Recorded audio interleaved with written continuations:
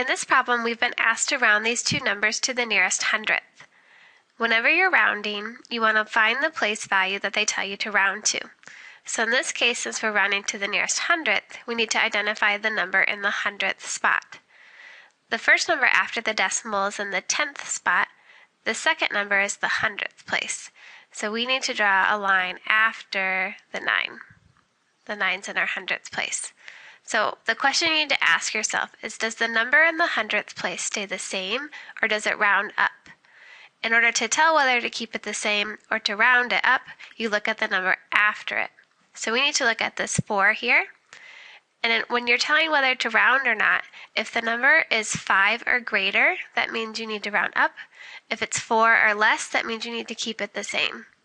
So since this is a 4 or less, that tells us that this 9 just stays the same. So our rounded answer would be 15.39. Let's do another one.